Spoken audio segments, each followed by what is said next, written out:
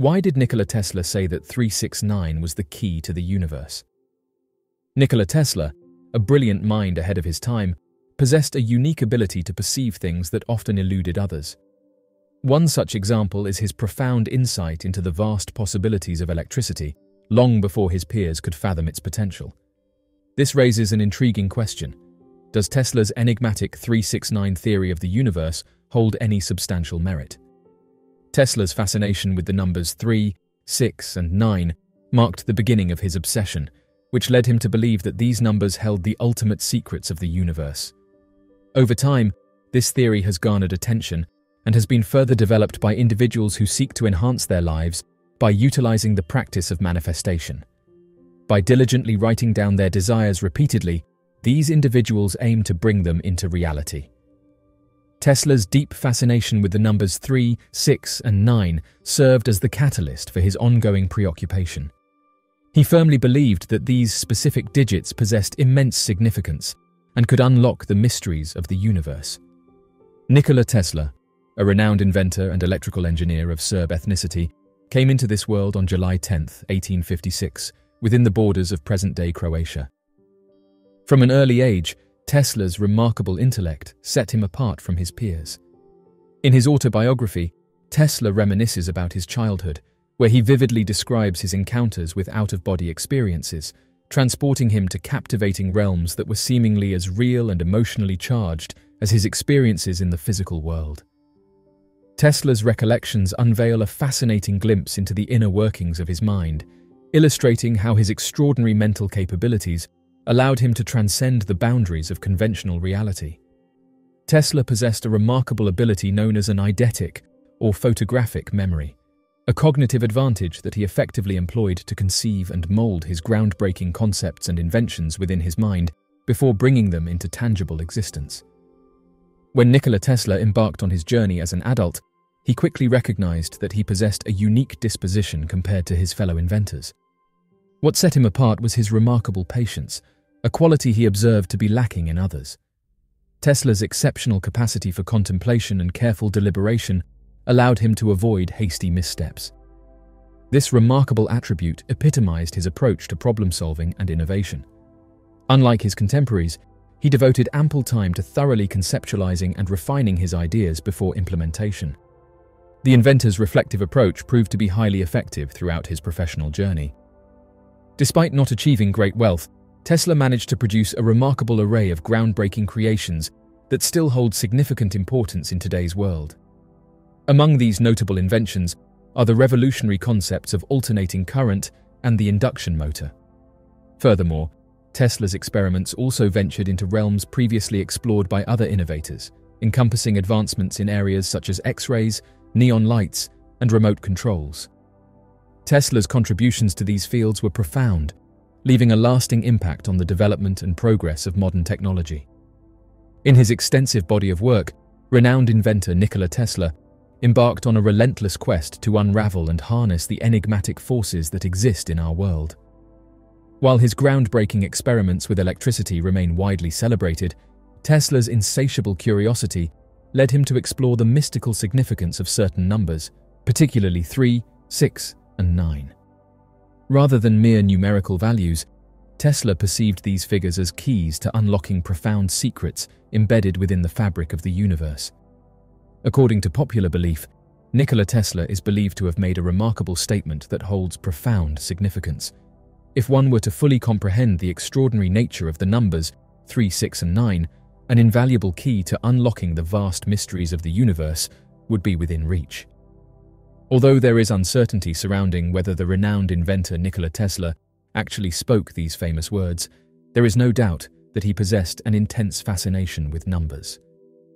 Upon careful examination, we notice the emergence of a distinct pattern in which certain numbers are consistently absent. Specifically, the numbers 3, 6, and 9 appear to be excluded from this doubling sequence. Threes have held significant importance throughout human history, manifesting in various forms. For instance, triangles, which are characterized by 3 sides, hold great significance and are commonly found in structures like pyramids. Trinities, such as the well-known Father, Son, and Holy Ghost, have also played a prominent role in human history. Moreover, the renowned inventor Nikola Tesla identified a trifecta of energy, frequency, and vibration, which he believed encompassed the hidden secrets of the universe. Throughout his lifetime, Nikola Tesla displayed his deep fascination and fixation in various ways. One notable habit was his ritual of circling the block 3 times before entering a building. This peculiar behavior seemed to symbolize a personal belief or superstitious practice held by Tesla. Additionally, when it came to mundane tasks like washing dishes, he adhered to a specific routine. Interestingly, Tesla would utilize a staggering 18 napkins for this simple task, a number carefully chosen due to its divisibility by 9, 6, and 3. This deliberate choice suggests a meticulous and methodical approach to even the smallest actions. The manifestation of Nikola Tesla's visionary ideas may not align precisely with his initial envisioning of the 3 mystical numbers, but it serves as undeniable evidence that the enduring power and relevance of his concepts remain unwavering. This remarkable demonstration showcases the robustness and longevity of Tesla's intellectual contributions.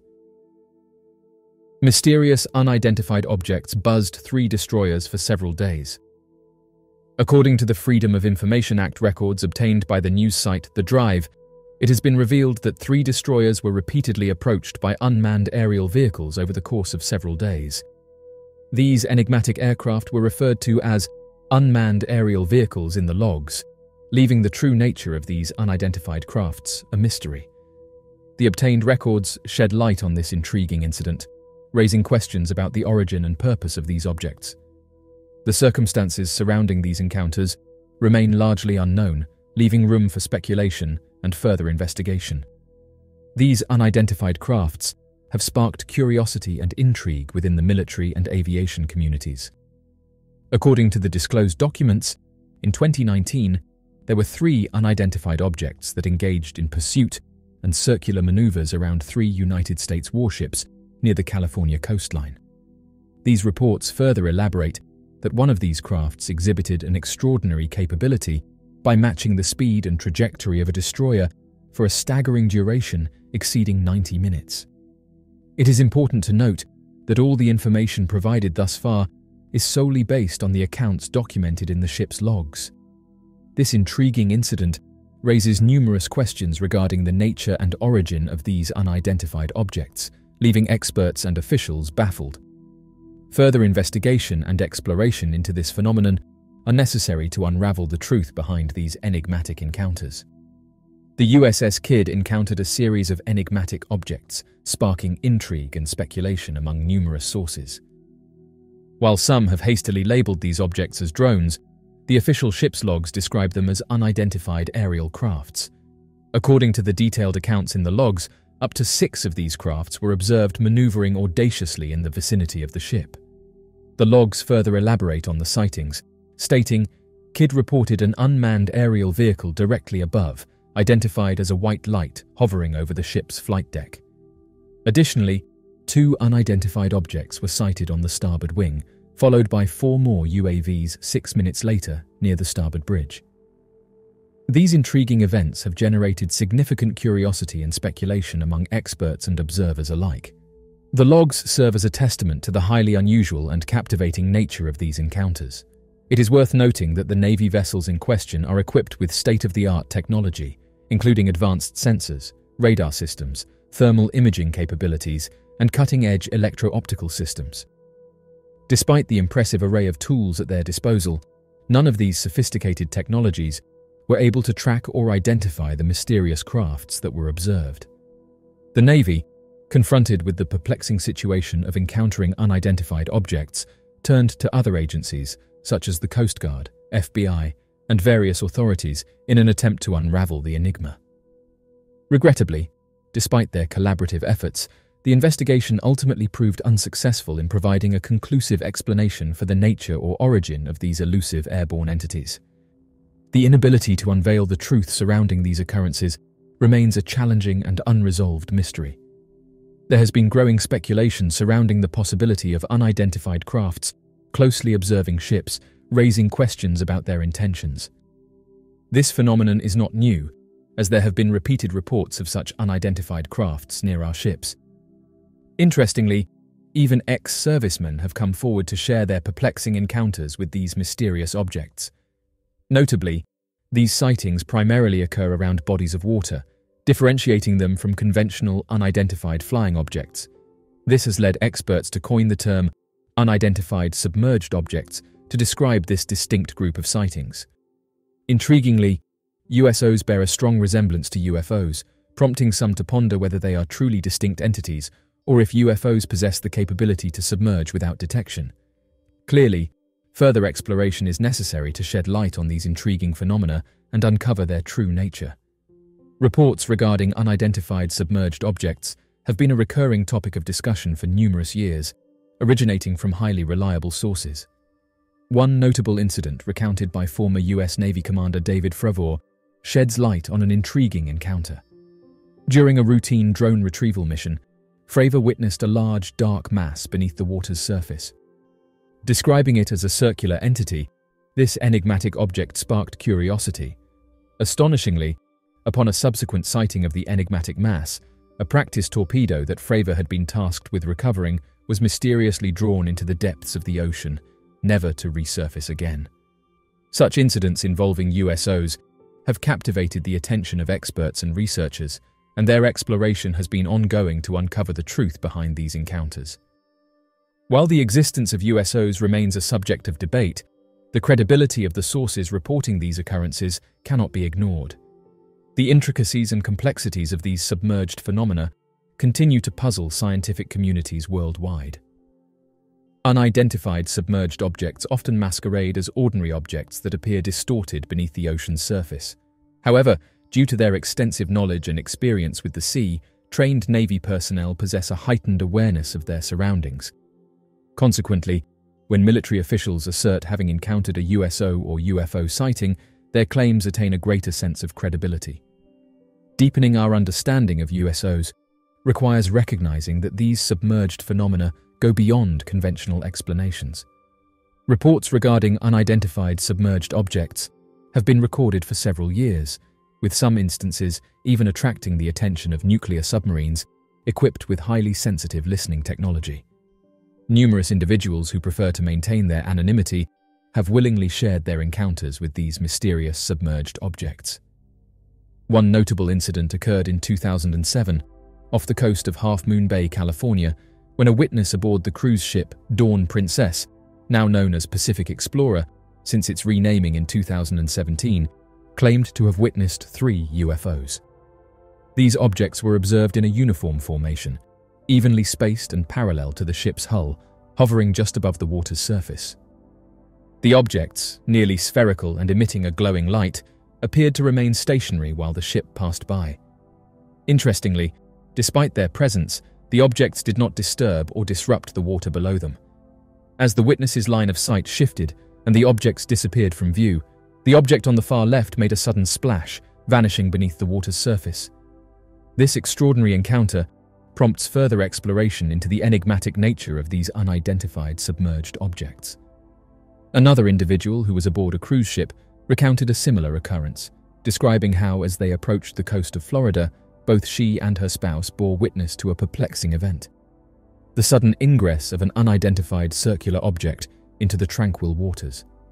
This enigmatic entity resembled the shape of a disc and astonishingly made no discernible disturbance upon submersion. Noteworthily, her esteemed husband, boasting an extensive aviation career spanning over 3 decades, confirmed that nothing he had ever encountered resembled the peculiar phenomenon witnessed that day. Filled with curiosity, they diligently scanned the surroundings, hoping for the reappearance of the submerged craft, but unfortunately, it remained concealed beneath the depths, leaving them both perplexed and intrigued. It is certainly intriguing to observe the increasing openness of the Navy and other military branches toward acknowledging the existence of unidentified flying objects. Individuals who have personally witnessed UFO phenomena express their satisfaction with the growing acceptance and seriousness afforded to such encounters. Additionally, it is worth noting that in the near future, the United States will be compelled to disclose all information pertaining to UFOs, potentially indicating a preparatory measure to acclimate the public to forthcoming revelations.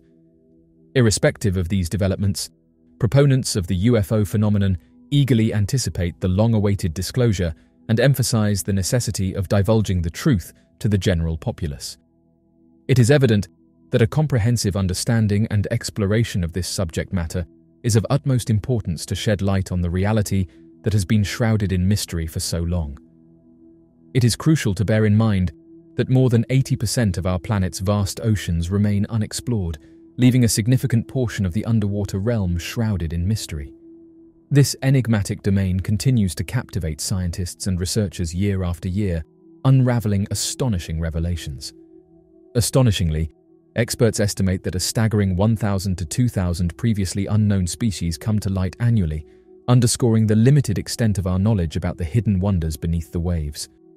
Furthermore, daring underwater archaeologists have been unearthing ancient ruins, providing glimpses into past civilizations that thrived in these submerged territories. As time progresses, it is highly probable that scientists and avid explorers will stumble upon even more captivating discoveries, although reaching a consensus on their findings may prove to be a challenge. The untapped depths of the ocean hold endless possibilities for expanding our understanding of the marine world.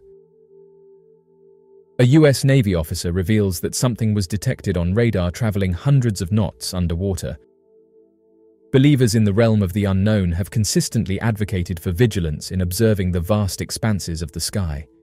However, it appears that we may have inadvertently overlooked a significant location in our quest for answers, our very own oceans. Amidst the whispers and murmurs that have persisted throughout history regarding enigmatic vessels sighted in and around our marine territories, it is fascinating to note that both seasoned fishermen and esteemed Navy officials have braved the skepticism to come forth and meticulously recount their perplexing encounters. While these individuals' testimonies were met with attempts to downplay and dismiss their claims by authorities and skeptics, recent revelations, comprising official documents, corroborative testimonies, and first-hand accounts, have undeniably revalidated their assertions. Astonishingly, various pilots and Navy officials have now validated these earlier reports, affirming the existence of elusive crafts surreptitiously traversing our fathomless oceanic depths. According to recent reports, United States submarines have made the curious discovery of unidentified underwater vehicles, which are said to be maneuvering at remarkable speeds deep beneath the ocean's surface. This intriguing revelation was brought to light by Tom Rogan, who revealed that the United States Navy possesses compelling evidence in the form of data substantiating these encounters. Apparently, these enigmatic high-speed crafts have been observed buzzing around naval ships before vanishing into thin air with remarkable agility. This revelation has left both military personnel and experts in the field puzzled as they grapple with the mysterious nature and capabilities of these underwater vessels. Mr. Rogan said the following about the reports. "I think what we may well be looking at is a true unknown, which is to say, intelligently controlled machinery that is not understood to be in the possession of the United States, China, or Russia, which are the three most advanced countries in terms of military aviation. Researching this, there isn't anything that we have, top-secret information about what China or Russia have, or what we have at any of our top-secret installations that can do what these things do in terms of performance. In the coming months and years, an area we will learn more about is the interaction between US Navy submarines, nuclear ballistic submarines, and attack submarines, picking up sonar contact of things moving at hundreds of knots under the water. So there is an undersea dimension to this that the Navy has sort of pushed off to the side as the pilots talk more about their experiences. One of the things we're going to find is that, over a period of decades, a lot of the data, a lot of the measurement of these things has been put off as a technical aberration, or essentially a data malfunction, because they didn't want to really admit that something very serious and special is going on." End quote.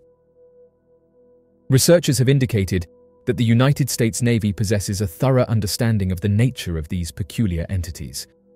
However, they have chosen to withhold substantial information regarding these phenomena at present. Some amateur researchers have suggested that Navy officials have previously disclosed their observations about these enigmatic crafts. According to their accounts, these unidentified submerged objects, as they have come to be known, exhibit remarkable characteristics, such as entering and exiting the ocean seamlessly, employing an unprecedented form of propulsion, and maneuvering below the water surface without creating any discernible disturbance. Additionally, it has been reported that these enigmatic crafts surpass conventional aircraft, such as jets, in terms of maneuverability. Despite the prevalence of discussions surrounding unidentified flying objects, USOs have received relatively less attention, leaving us with a substantial knowledge gap regarding these submerged anomalies. Over the years, numerous witnesses have described witnessing luminous phenomena emerging from the depths of the water, swiftly soaring into the skies at astonishing velocities. The fact that even nuclear submarines, equipped with state-of-the-art acoustic surveillance systems, have failed to elucidate their origin further underscores the necessity of affording this subject matter the seriousness it deserves. Astronomer Mark D'Antonio was taken for a ride on an attack submarine, and while on there, the sub encountered an unknown, fast-moving object on sonar. He said the following: "As a thank you for doing some work for them, the Navy asked me if I wanted to go for a ride in a submarine, so I said yes. Once we got under, I was sitting in the sonar station, and the sonar operator was sitting right next to me. Submarines are loud. People think they are very quiet, and it's true that they are on the outside because the sound doesn't get out, but inside you hear everything. I was sitting there zoning out a little because I was seasick, and all of a sudden the sonar kid says, 'Fast mover,' and I'm jolted awake thinking, what's happening? Is it a torpedo? The executive officer comes out, and the operator shows him the path of the object, and the officer says, 'How fast is that going?' And the kid said, 'Several hundred knots.' I started to lean forward to listen in, and the officer said, 'Can you confirm it?' So he went to another sonar machine and confirmed it wasn't a machine anomaly. It was real. I thought that was incredible.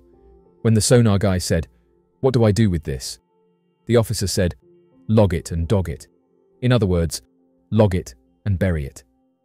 4 years later, Mark asked a senior naval figure about what he saw, saying the following: 'Can you tell me about the Fast Mover program?' He looked at me and said, 'Sorry, Mark, I can't talk about that program.' So he basically confirmed to me that the program exists. There's definitely no shortage of these mysterious crafts, and recent comments by US officials have only caused people to demand answers for what these objects are. The mysterious case involving a luxury hotel in Oslo. On the fateful day of June 3, 1995, an incident unfolded at Oslo's renowned Plaza Hotel, sending shockwaves throughout Norway and beyond. The body of a woman was discovered within the premises, her demise presumed to be self-inflicted due to a single pistol wound. The presence of a firearm clasped in her hand seemingly confirmed the grim conclusion. However, this perplexing case bore an uncanny resemblance to the enigmatic Isdal woman, as all identifying labels had been meticulously eradicated from her clothing, shrouding her true identity in ambiguity. Whispers permeated through the corridors, hinting at the involvement of organized crime syndicates and clandestine international espionage. Now, over 25 years have passed, and the relentless pursuit of truth by investigators seems poised to penetrate the veil of mystery, enshrouding the woman in room 2805, potentially unraveling one of the most enduring enigmas in the annals of Norwegian crime. The Radisson SAS Plaza Hotel, now known as the Radisson Blue Plaza Hotel, occupies a prominent position in the Norwegian capital and stands tall at 384 feet, making it the second tallest building in the country. Completed in 1989, this architectural marvel exemplifies the epitome of a modern five-star hotel. With its impressive 37 floors, it boasts a staggering total of 673 rooms and can accommodate up to 1,500 guests comfortably. Over the years, the Radisson has attracted the attention of millionaires, international celebrities, and individuals from the upper echelons of society, making it the preferred choice for the rich and famous. However, it was a specific room within the hotel, room 2805, that gained notoriety in 1995 and became the subject of intense interest and speculation. It was shortly after 7:30 in the evening when Avi Tudum Gjertsen, a receptionist at the Plaza Hotel, became aware that something was amiss in room 2805. The room had been registered under the names of two individuals, Jennifer and Lois Fairgate, who were Belgian nationals. However, upon investigating the matter, it was discovered that their credit card had apparently exceeded its limit. This particular room, located in what was commonly referred to as the Tower, was renowned for being one of the most luxurious accommodations at the Radisson. In terms of cost, it amounted to approximately $330 per night in today's currency. Surprisingly, despite having stayed for 3 nights already, the occupants had not made any payment whatsoever, even though they had received messages regarding their outstanding balance in the preceding days. The circumstances surrounding how these individuals managed to stay at the hotel without prepaying or providing any payment guarantees remain a mystery to this day. However, it is worth noting that certain witnesses have observed a lack of diligence on the part of some hotel staff members. This incident raises questions not only about the accountability of the guests, but also about the responsibility of the hotel personnel in ensuring proper payment and adherence to policy. Former Plaza Hotel receptionist Tudem Gyertsen expressed her utter bewilderment when she stated to Verdon's gang that she found the situation completely incomprehensible. In accordance with her training, Gyertsen performed her duties flawlessly, employing the TV screen as a means to relay a message to the room, urgently requesting someone to get in touch with the cashier. The TV system was under the control of a remote, and a prompt response was received when an individual pressed the OK button to acknowledge the message. This process was executed precisely according to the established protocol and demonstrated Gyertsen's adeptness in implementing the necessary procedures. Upon realizing that the room hadn't been cleaned in several days and a Do Not Disturb sign was hanging on the door, Gyertsen's dissatisfaction grew. Seeking to address the issue, she engaged in conversation with other staff members, discovering that the situation was far more concerning than she initially thought. As a result, she made the decision to contact the security department for assistance. Responding promptly to Gyertsen's call, security guard Espen Nias swiftly arrived at the room. With cautious determination, he approached the door and knocked, only to be met with the unsettling sound of a gunshot resonating from inside. Immediately realizing the gravity of the situation, Nias instinctively sought cover in a small alcove nearby. Fearing that there may be another armed individual in the room who had fired the shot, he prioritized his safety and abstained from divulging any of this information to his colleagues. Despite being aware that there might be an active shooter present within the premises, Nias opted to avoid causing panic among the other staff members. Instead, he discreetly retreated to the guard station, leaving room 2805 unattended and vulnerable.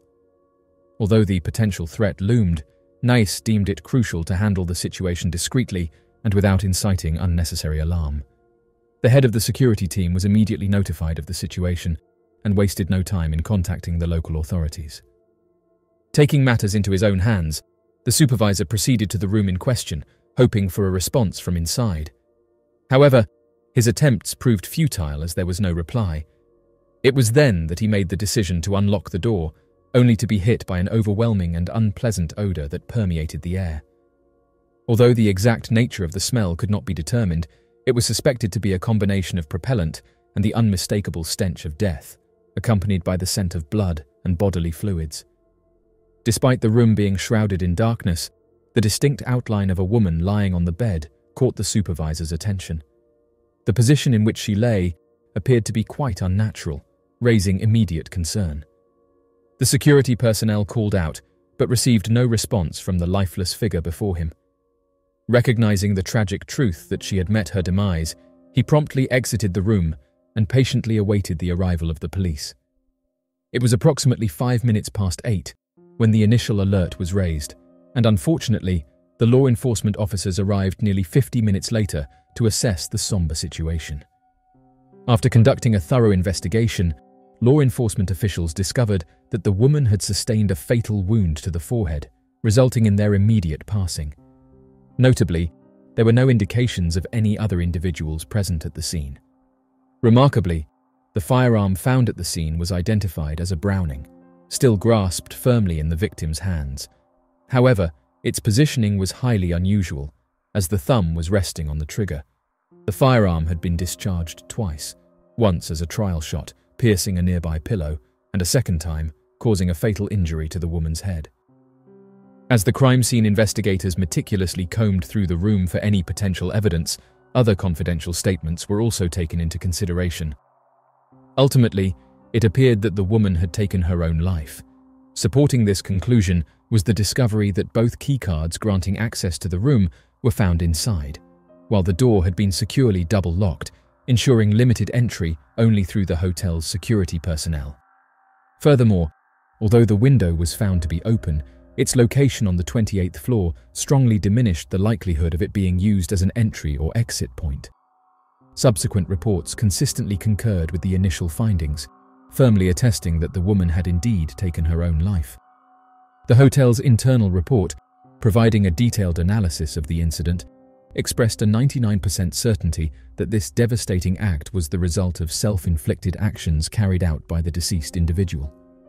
Their comprehensive conclusion was reached based on a careful examination of all available information and supporting evidence. In spite of efforts to downplay it, that minuscule fragment of uncertainty, constituting a mere 0.1%, appears to possess a significance far weightier than initially acknowledged. While every piece of evidence undeniably highlights the Oslo Plaza woman's solitary presence within the confines of that room, certain peculiarities emerge that demand attention. Notably, the absence of any trace of residue or blood on her hands raises eyebrows. The meticulous obliteration of the firearm's serial number through the skillful application of acid further adds to the enigma. Additionally, a discovery was made within her bag, precisely 25 rounds of ammunition with no accompanying items. Curiously evocative of the infamous Isdal woman case, all labels adorning the woman's attire were meticulously removed. Similarly to the preceding unsolved death, the identity of the victim remains an unfathomable enigma to all.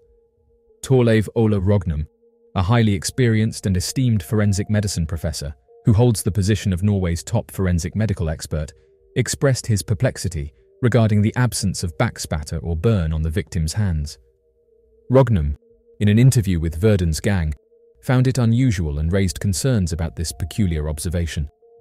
Forensic expert Rognum expressed his astonishment at the unusual nature of the situation. The presence of a remarkable splatter of blood on the ceiling, combined with the victim's thumb still resting on the trigger and her fingers firmly grasping the grip, raised intriguing questions. However, what puzzled him even more was the absence of any blood traces on her hands. This discrepancy, or lack thereof, left Rognum perplexed and deeply intrigued. As someone experienced in the field of forensics, this particular detail stood out as incredibly striking and worthy of careful examination. The Isdal woman case, which unfolded in 1970, was hindered by the absence of advanced policing techniques and technology, ultimately leading to the failure to identify the victim. However, the Oslo woman displayed a remarkable level of expertise in evading detection. It appears that she deliberately altered her appearance by sporting short black hair. Notably, there were no belongings found that could provide any clues about her identity. No passport, purse, Idaho cards, or documents were recovered. In addition, there was an absence of credit cards and driver's license. The only potential lead was the Belgian origin of the gun she carried and her claim of residing on Rue de la Stede in Verlaine, Belgium. Surprisingly, investigations revealed that the street does not exist, nor does the supposed company she mentioned, Service. However, the connection to Belgium was strengthened through phone records, indicating that she attempted to make calls to incorrect numbers during her stay. Based on similar nearby area codes, it is speculated that these calls were meant for Grace Holone or Serraing, neighbouring municipalities of Verlaine. It is possible that she simply dialed the wrong number, hinting at the likelihood of a miscommunication or faulty memory. The Browning, a widely recognised and potent firearm, is extensively utilised by law enforcement agencies, military organisations, and even individuals involved in criminal activities. With countless units of this firearm in circulation, it is evident that its popularity knows no bounds. In an intriguing turn of events, a mysterious woman appears to have been oblivious to the characteristics of this weapon, as she tested its sound-dampening abilities by firing a shot into a pillow. It is worth noting that firearms are not typically the weapon of choice for women contemplating doing this to themselves. However, even someone lacking experience would have recognized that 25 rounds, in addition to the 7 rounds already loaded in the magazine, far exceeded what would be necessary for a self-inflicted demise. This raises several compelling questions. According to Lennart Kurdelin, the Criminal Watch commander, There is no evidence to indicate that this incident was anything other than someone wanting to take their own life. However, it is exceptionally uncommon to come across cases where women have taken their own lives by using a firearm. In fact, in all his years of experience, Leonard states that he has never encountered such a situation before, nor has he encountered one since. Intriguingly, the gun and magazine did not yield any identifiable fingerprints, but this should not be immediately perceived as suspicious. Contrary to what is often depicted in police dramas, successfully lifting prints from the surface of a firearm is an arduous task in reality. Thus, the absence of fingerprints should not automatically suggest that the weapon was meticulously wiped clean. Nonetheless, the possibility of the gun being cleaned cannot be entirely overlooked. It is worth noting that if the gun was indeed cleaned, it would not be the sole missing piece of evidence from the crime scene, adding an additional layer of complexity to the investigation. The reason behind the removal of the manufacturing and laundry labels from her clothing was not solely to prevent any kind of irritation. In fact, the labels were systematically cut away, going to the extent of removing even the manufacturer's name from her shoes. Interestingly, only one label managed to survive this label removal spree, which happened to be on a René Lézard jacket that was originally sold in Germany. There was also a bag that still bore the brand label of the German manufacturer Travelite. These particular labels were intentionally left intact, as removing them would have caused damage to the linings of the products. This deliberate act showcased a meticulous and thorough approach towards eliminating any trace of identification or branding. While René Lézard may not be considered one of the top-tier fashion houses, and its price range is not exorbitant, the company still garners recognition for its impeccable style, appealing especially to women who are conscious of their appearance. However, it is intriguing to note that there were no toiletries or cosmetics in the women's room, aside from an empty bottle of cologne. What adds to the mystery is the fact that this fragrance is typically designed for men. While it is plausible that the bottle belonged to the man who was reportedly seen with her, it is equally possible that the bottle never contained cologne at all. It makes one wonder if the bottle symbolized a lost love, as empty perfume bottles can retain the fragrance for numerous years. Additionally, it is worth mentioning that the only fingerprints found on the bottle belonged to the victim, further deepening the enigma surrounding the situation. The examination following the unfortunate demise yielded limited findings. The medical examiner determined that the deceased individual, contrary to what was stated in the hotel records, was actually older, falling within the age range of 25 to 35 rather than 21. Furthermore, she possessed distinctive physical attributes, such as short black hair and captivating blue eyes.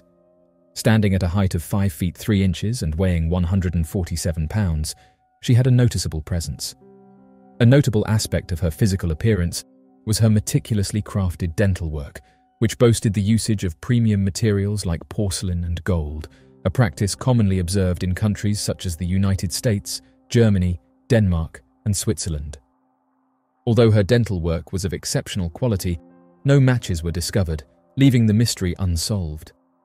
Additionally, attempts to link her fingerprints to any existing records were futile.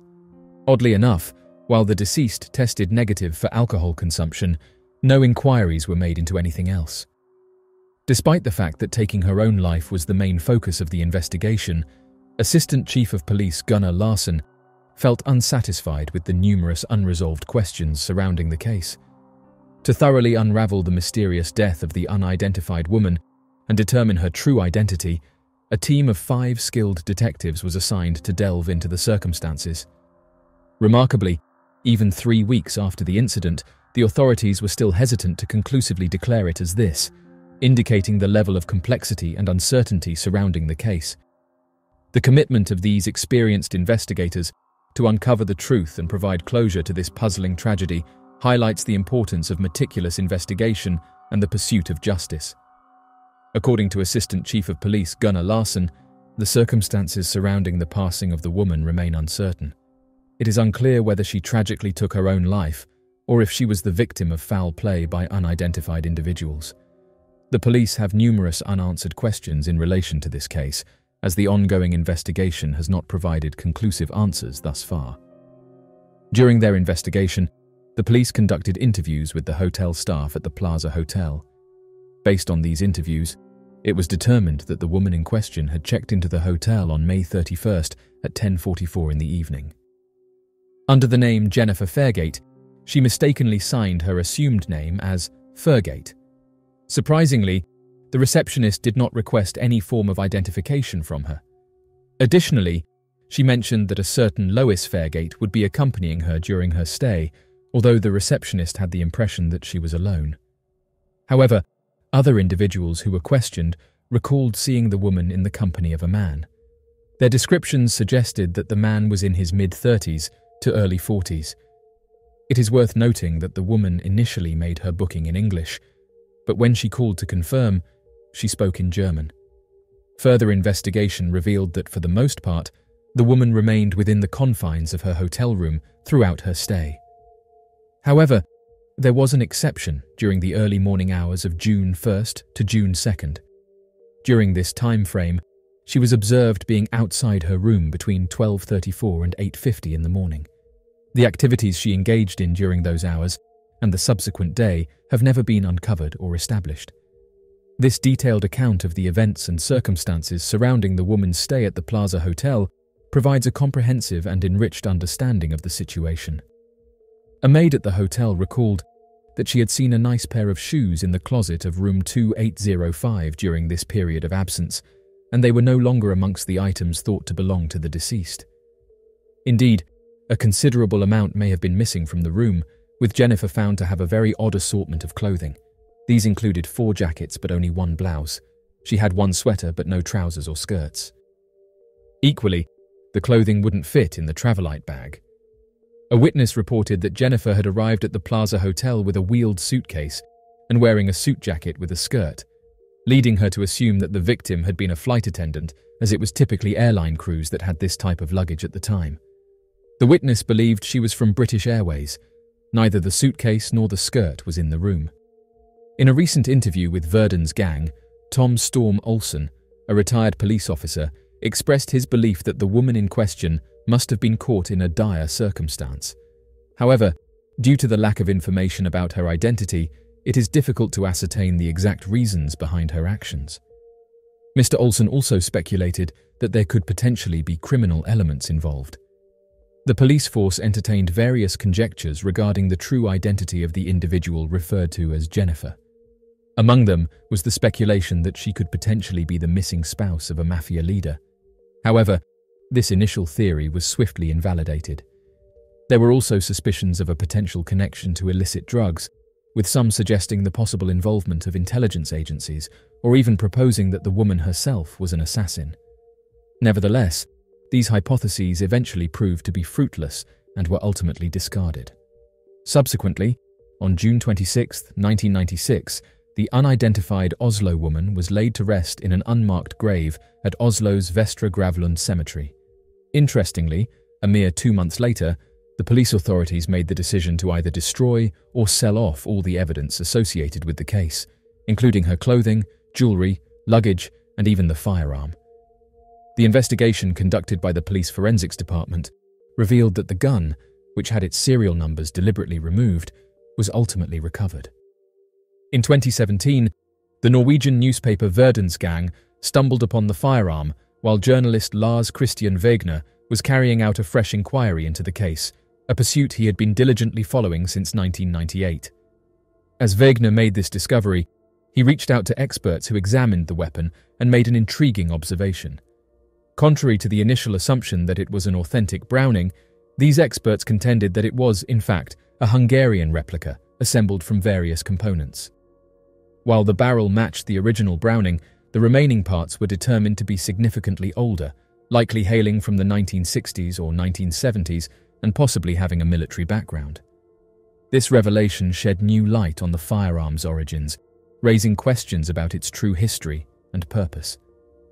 Wegner's subsequent investigations have brought to light an additional captivating element, which revolves around an individual who occupied room 2804. Referred to as Mr. F in public, this individual was of Belgian origin. On the day of the unfortunate incident, precisely at 8:06 in the evening, a woman going by the name of Jennifer Fairgate placed an order for food to be delivered to her room. The specific choice was a delectable combination of bratwurst and potato salad known as the Hot Bite. The responsibility of delivering the meal was entrusted to Kristin Anderson, the supervisor in charge of room service. However, due to a mix-up in room numbers, the food was mistakenly taken to room 2804 instead of 2805, which happened to be occupied by Mr. F across the corridor. Subsequently, this error was rectified, and the mysterious woman promptly received her meal in the adjacent room. Displaying appreciation for the service rendered, she generously tipped 50 kroner, leaving behind a sense of intrigue.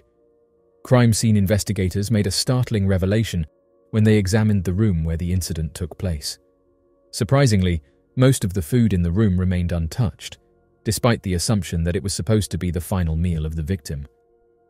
This peculiar observation was not just a mere coincidence, as it served as a clue indicating the presence of someone in the room. While it may have been easily overlooked, the discovery of a USA Today newspaper in the deceased woman's room added another intriguing layer to the mystery. It came to light that these newspapers had been distributed to all the hotel guests free of charge. However, the newspaper found in the victim's room was not meant for either room 2805 or 2804. Instead, it had been intended for room 2816. This discrepancy raised questions about whether the woman had been spying on her fellow residents, illegally entering their rooms, or if it was simply another mistake. To delve deeper into the investigation, a fingerprint was recovered from the bag containing the misplaced newspaper, and it has recently been forwarded to Interpol for further analysis. Curiously, the identity of the individual who stayed in room 2816 remains a mystery, as they have never been traced. This crucial information opens up new possibilities and leads for the investigators to pursue, hoping to unravel the intricate web of events surrounding this perplexing crime scene. According to documents provided by the police, it was revealed that a person identified as Mr. F had been present in Oslo for work purposes. Originating from the French-speaking region of Belgium, he managed to leave before any questioning took place on the morning of the reported incident. As part of the investigation, Lars Christian Wegner attempted to engage with this individual in order to gather information. However, the man was initially reluctant to speak and abruptly ended communication when he learned that journalists wanted to discuss the Oslo incident. Undeterred, the persistent Wegner made the journey to Belgium to personally interview the individual, determined to uncover further details. Mr. F's comment reveals a vivid memory of the incident, triggered by the subsequent inquiry made by the front desk personnel. Although situated within close proximity to the aforementioned incident, his slumber was undisturbed and devoid of any knowledge concerning the event. Based on the available records and the timing of the unfortunate incident, it is highly unlikely that the front desk could have informed Mr. F about the incident that occurred later in the evening, especially considering he had already checked out in the morning. This fact has been verified through official documentation. Despite several attempts to reach out to Mr. F for further clarification, he has not responded, leaving us perplexed as to why he would provide misleading information. It is plausible that he might be mistaken or simply unwilling to involve himself in the matter. However, it remains unclear why he would choose to withhold any pertinent details. In the month of November in the year 2016, significant progress was made in the ongoing investigation of the Oslo woman's case. A noteworthy development occurred when authorities decided to exhume the body of the Oslo woman in order to obtain DNA analysis. This crucial step was taken to gather further evidence and shed light on the mysterious circumstances surrounding her passing. Investigators collected samples from both the teeth and bones of the subject in question. These samples were then sent to the Institute for Legal Medicine at Innsbruck Medical University in Austria for analysis. The results of the analysis revealed a complete DNA profile, verifying that the Oslo woman most likely had European ancestry. To further narrow down her origins, Professor Jurian Hugewerf from the University of Canberra in Australia conducted a detailed examination of the woman's teeth, which ultimately pointed towards Germany. However, delving deeper into the investigation, Professor Druid from Stockholm conducted additional analysis, unveiling that the woman was born in 1971 and was approximately 24 years old at the time of her death, with a slim margin of error of only 1.1 years. This comprehensive investigation has shed light on crucial details surrounding the Oslo woman's identity and the circumstances surrounding her demise. The information derived is consistent with the limited evidence discovered in the room. It is worth noting that both the jacket and bag belonging to the woman from Oslo had German origins. Furthermore, she conversed with the hotel staff in the German language without any discernible accent. Additionally, there are indications that her dental work may have been done in Germany. While she displayed a certain level of familiarity with Belgium, specifically the Valais region, there is no concrete evidence to suggest that she actually hails from that particular area. As the enigma surrounding the identity of the Oslo woman gradually unravels, so does the possibility of uncovering the true circumstances pertaining to her untimely demise.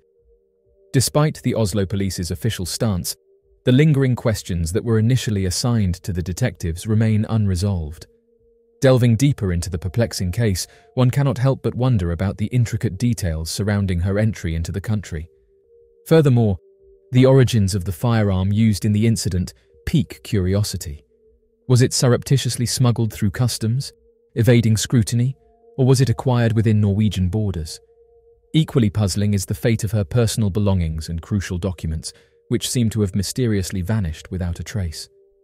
The Isdal woman case, a perplexing and unsolved mystery in Norway, may have had a direct influence on events in Oslo.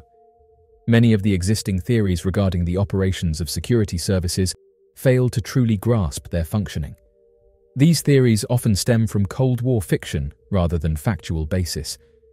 In reality, undercover agents prioritize the creation of a foolproof backstory, unlike the Oslo woman, whose false backstory was easily transparent. To avoid raising suspicion, they would unquestionably ensure that they paid for their hotel accommodations themselves. Additionally, possessing a firearm like the supposed Cold War relic, the Browning, would be unnecessary for agents.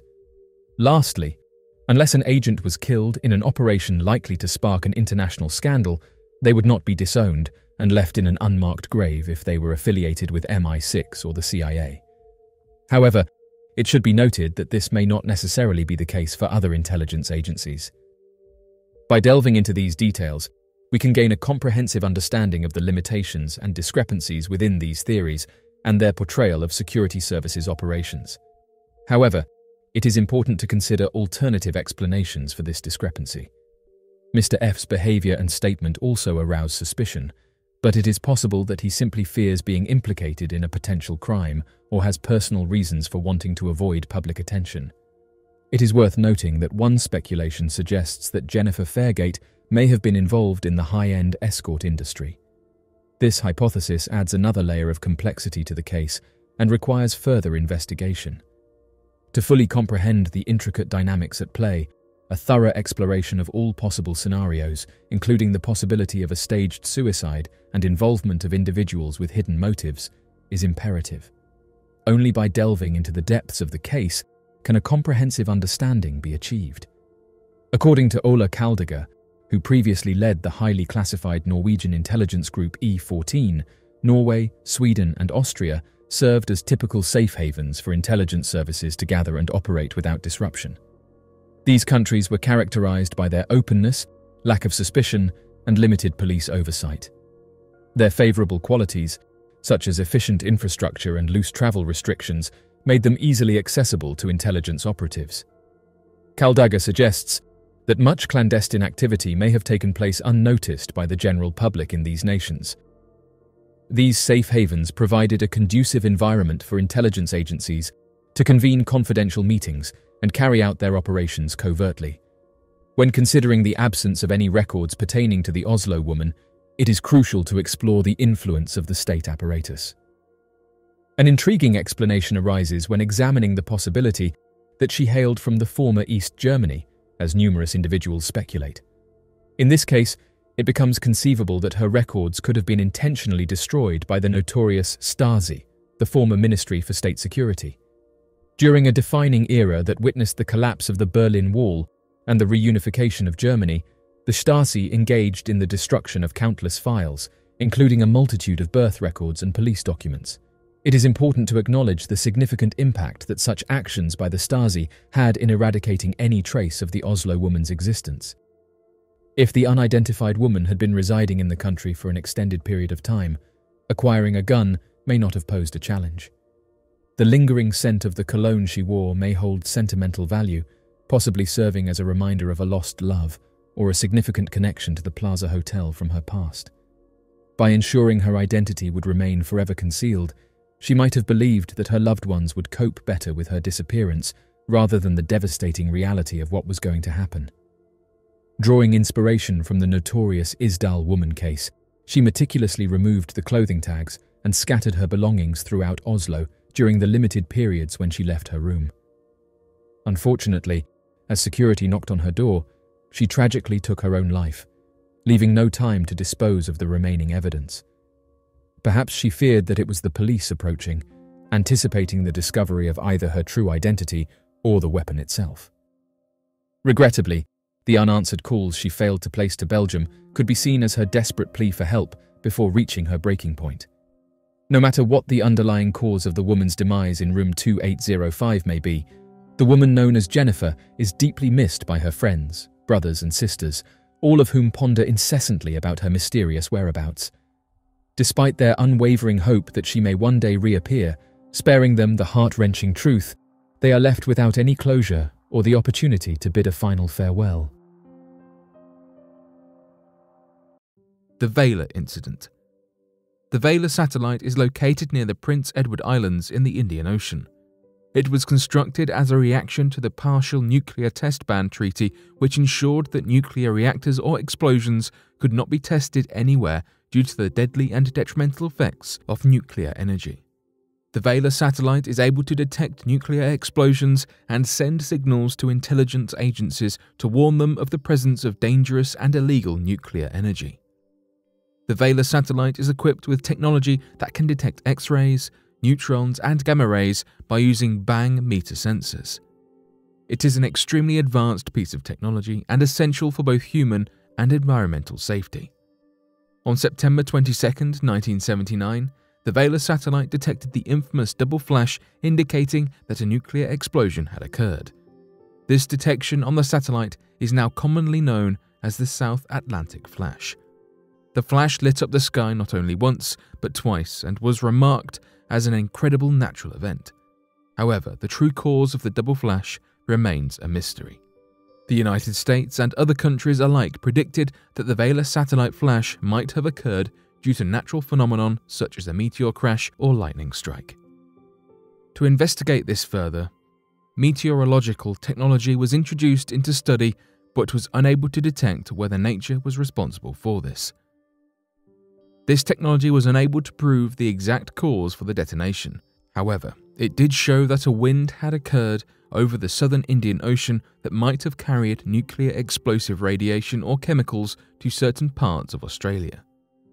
After an investigation from the United States Department of Defense within the Indian Ocean and surrounding countries, they predicted that it is possible that a nuclear test had occurred within the region of South Africa or Israel, but there was not enough evidence to conclude that a nuclear threat was present. There are several conspiracies as to why the Vela satellite detected a nuclear explosion. Investigators believe that the United States might be covering up the reality that Israel and South Africa might have access to nuclear power and that they might be working together to create nuclear weapons. These same investigators claim to have evidence that the United States Department of Defense came across conclusive evidence that a nuclear explosion from these regions really did occur, but that they chose to ignore it, to not draw attention to their international conflicts with the region. Recognizing that Israel and South Africa might share in nuclear power is a dangerous idea for the United States. There are certain ulterior motives for the United States to disguise this information from the general public. However, upon further investigation into South Africa's nuclear power industry, officials believe that the South African government could not have made such a powerful nuclear explosive within the time frame that it went off because their access to nuclear power at the time was limited.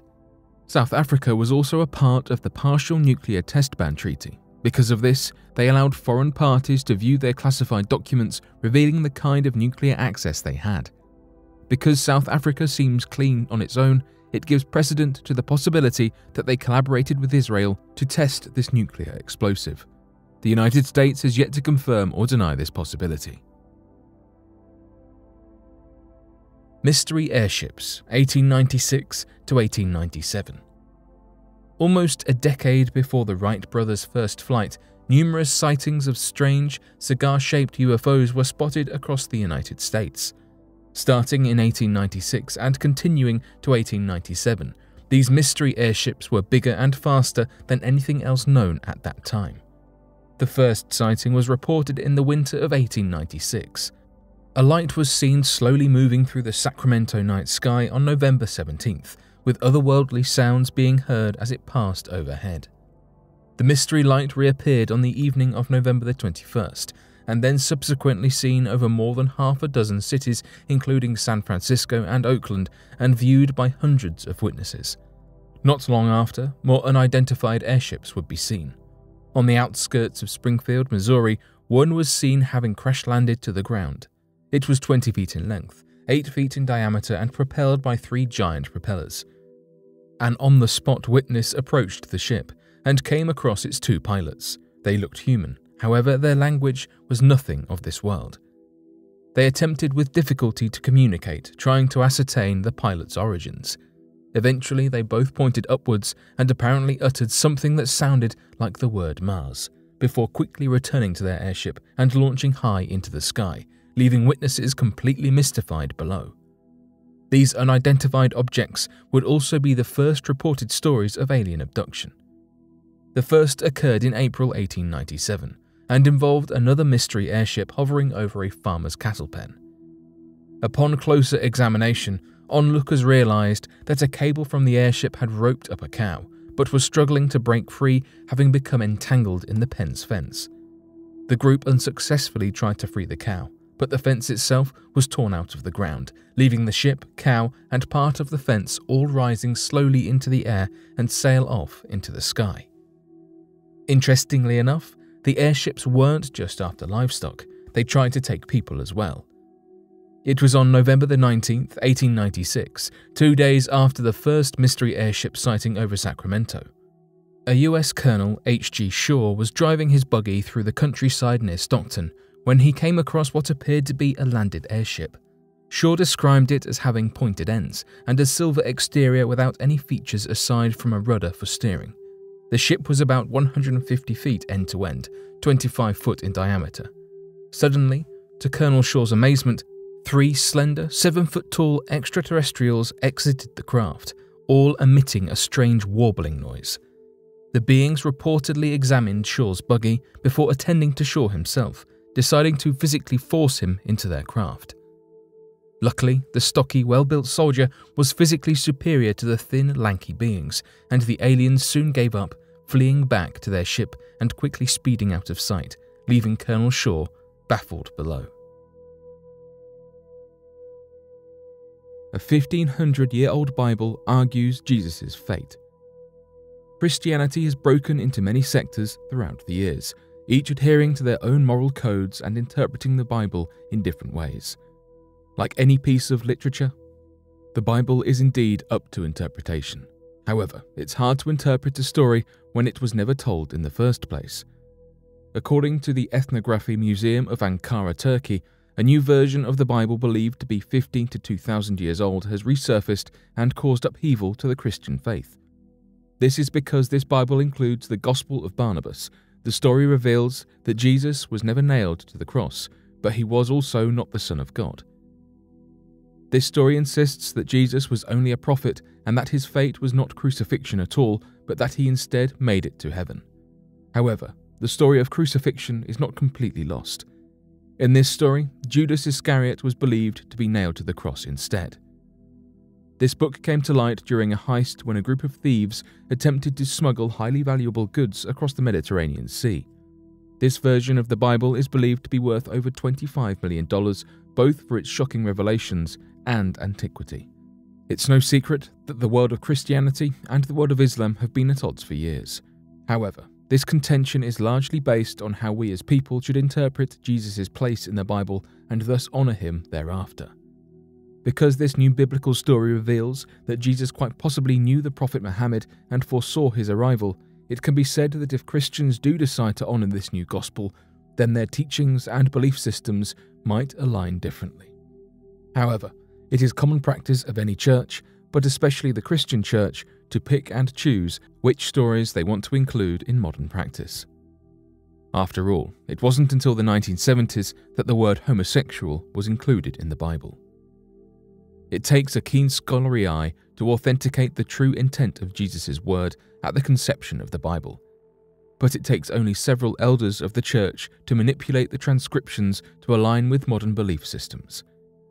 While the Vatican remains highly interested in this new finding, it cannot be said whether the entirety of Christianity will change because of it. We do know one thing though. If this gospel stayed hidden from us for more than 1500 years, then it is reasonable to wonder what else is out there. Fire aboard the Titanic. You have just heard that the reason the Titanic sank was because of an iceberg. Well, what if that was not true at all? What if, in fact, the ship sank because of fire instead? This is exactly what one Irish investigative journalist called Sinan Maloney claims to have happened. After doing in-depth research for more than 30 years, he believed that a fire had caused the ship's hull to weaken. In other words, what could have been a small iceberg collision turned into a major disaster because of the damaged hull, along with criminal negligence.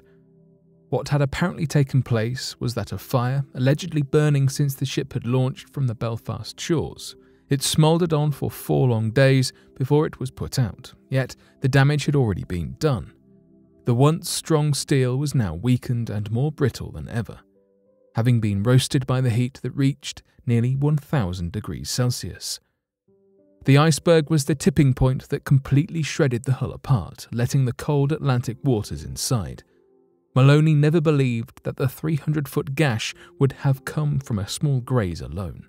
In his documentary called Titanic: The New Evidence, he explains how the ship's hull had various dark and mysterious marks in several auctioned photographs. What were these marks? Apparently, no one had ever investigated them before. He claims that the fire was greatly downplayed at the time. No one even bothered to think that the fire could have been the whole root cause of the catastrophe that took place. Part of the reason why that might have happened was that Maloney speculated that people were too eager for the Titanic to launch. Because it had been delayed more than once, it was easier to overlook a small fire. However, Maloney believes that given the fire, the ship should have never set out to sea. Perhaps, if people had taken the time to study those marks and delayed the ship one more time, the maiden voyage would have been successful. However, it was human error and the hand of fate that played a cruel twist in the mystery of the Titanic. Teddy Roosevelt on Bigfoot. Theodore Roosevelt was the 26th President of the United States and a greatly skilled writer among his other talents. He wrote on a large variety of topics and subjects, including memoirs about his time with the Rough Riders, military history novels, and books containing information about his hunting experiences. In his personal writings, he discussed a myriad of different animals that he hunted, which did not include any encounters particularly supernatural or strange like a ghost or a Bigfoot. However, although he never wrote about seeing or hunting a Bigfoot himself, he did write about someone else's encounter with one in his book The Wilderness Hunter, which was published in 1893. This story was told to him by someone that he described as a grizzled, weather-beaten old mountain hunter, whose name was Bauman. The sighting occurred near the Salmon River, which runs between Idaho and Montana. It was claimed that Bauman was hunting around with another man when they realized they were being followed by what they originally suspected was a bear. The two were hunting and beaver trapping when the creature was found to be stalking them, and it ransacked their camping grounds when they were gone. The next day, while Bauman was out hunting, the other man was fatally attacked and left there with a broken neck. Roosevelt wrote that Bauman ran, leaving behind all of his resources except for his weapon, going as fast as he could all the way down the pass until he was out of the creature's way and pursuit. Bauman was certain he had encountered a North American Sasquatch, which is also referred to as the Great Wood Ape, or as we know it, Bigfoot. Bauman described it as a half-human, half-devil or half-goblin beast, which Roosevelt recorded in the book. While Teddy Roosevelt recorded the story from Bauman with as much accuracy as he could, it seemed that he was somewhat hesitant to believe Bauman's encounter. Roosevelt wrote that the most convincing argument for it being true was that Bauman must have believed what he said, for he could hardly repress a shudder at certain points of the tale. Although he added as a point of contention that he was of German ancestry and in childhood had doubtless been saturated with all kinds of ghost and goblin lore. This revealed that perhaps Roosevelt thought Bauman believed the creature was a Bigfoot because of the influence of ghost and goblin lore in his upbringing. Whether Bauman's experience was truly with a real Bigfoot or not, it certainly made for a great and interesting story. The Mystery of Tabby's Star. Next up is the mystery of Tabby's Star, more scientifically known as KIC 8462852. If you haven't already heard of this star, it's slightly larger than the Sun and about 1,300 light-years away. What's even more exciting about the discovery of this star is that it's been known to randomly dim by up to 22% for as long as days at a time. No other stars have been known to do that and have only dimmed slightly if another planet was passing by and blocking light. If it can't be a planet in transit, then what could be causing the light to dim? Scientists have been in awe of this star and racking their brains to come to a viable answer to the intermittent dips in the star's shine. Some possible explanations consist of pieces of comets or destroyed planets. Of course, there are also more unusual possibilities, such as an immense orbiting structure that is being built by aliens. Whilst some people strongly believe in those reasons, in 2017, experts got their hands on new research proposing that a ringed planet near Tabby's star could be the culprit for the bizarre light patterns. The ring shape would be able to cover a lot more light than a regularly shaped planet, as it takes up much more surface space, so that became a very real possibility. The next question to tackle was why the percentage of dimming varies. Colombian astronomers played with the ringed planet theory and explained that the gravitational interactions would cause the ring to flap up and down, changing the amount of light. Although there are various theories, each one holds many problems, and we can't be certain that they are adequate explanations. For example, the ring would have to be large enough to block the light from a star larger than the Sun, which would be approximately 3 times the size of Saturn's ring. The issue that the possibility of the moving ring presents is that it wouldn't account for random dimming, only the periodic aspect of the dimming light. It's clear that at this point in time, we still have a lot of work to do before we're able to draw any conclusions about Tabby's star. What do you think? Could there be a super Saturn somewhere light years away?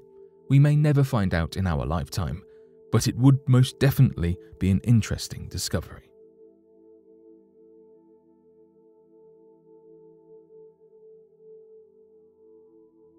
So, what do you make of these unsolved mysteries? Be sure to leave your questions and answers in the comments section below and help us to grow this community while working to solve these unexplained mysteries. Thank you for watching, and don't forget to subscribe for more videos.